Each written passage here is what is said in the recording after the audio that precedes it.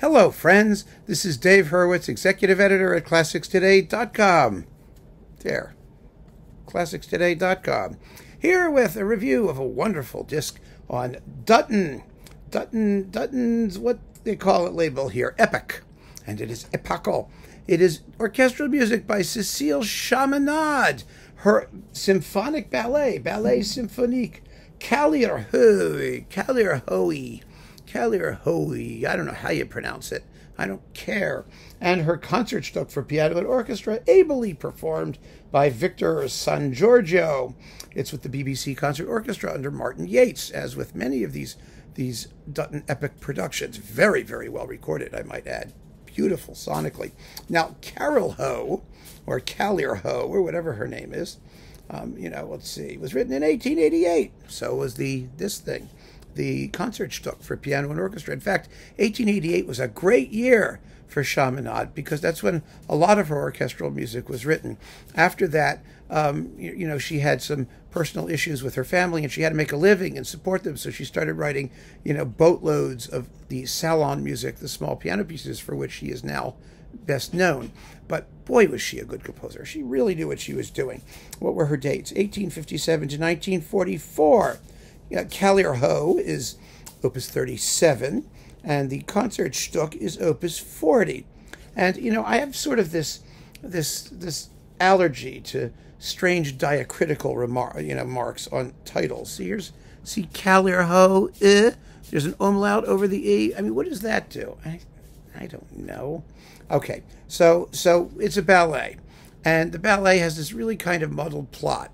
The story is that Callirhoë is a princess, and she's very cold, and this guy's in love with her, and it's in ancient Greece or somewhere like that, and the goddess Venus wants her to fall in love, but she doesn't want to fall in love, so she takes a header into a fountain, and she gets transformed into a statue, much to the distress of her would-be suitor, but Venus changes her back, and they fall in love, and it makes no sense whatsoever. And it makes no difference, because it's a ballet anyway, and nothing that happens in ballet makes any sense. It's even worse than opera, because you can't talk. You can only, do this, you gesture, and,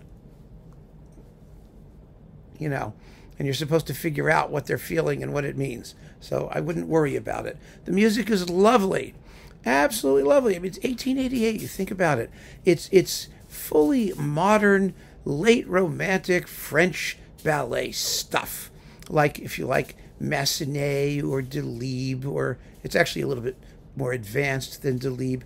Very sensitively scored, I must say. And it has a storm, and it has an oriental dance and a pastoral, all the usual ballet stuff.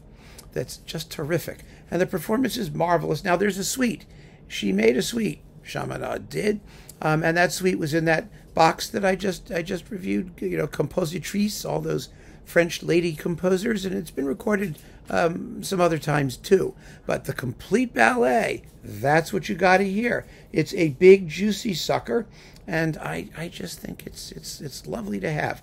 The other thing here is the Concertstück, which is marvelous. Oh my, this is wonderful. Unfortunately, it's only 15 minutes and a bit long, which means it never gets played because it's too short.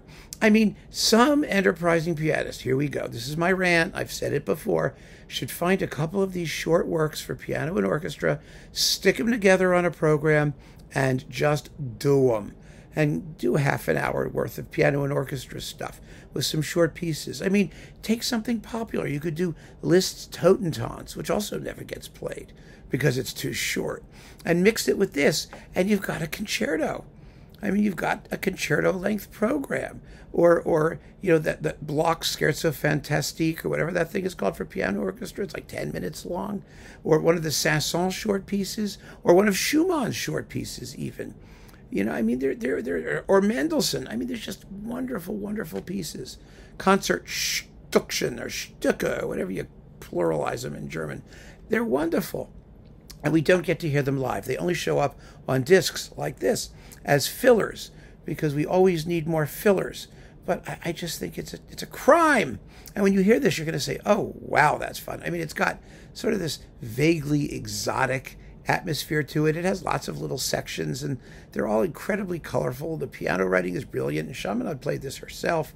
I mean, she was a really able composer, and this is the best of her. I mean, it shows her, at her ambitions untethered, which is a good thing, because after that she had other issues to deal with, as I said. And so I am so happy that this is here.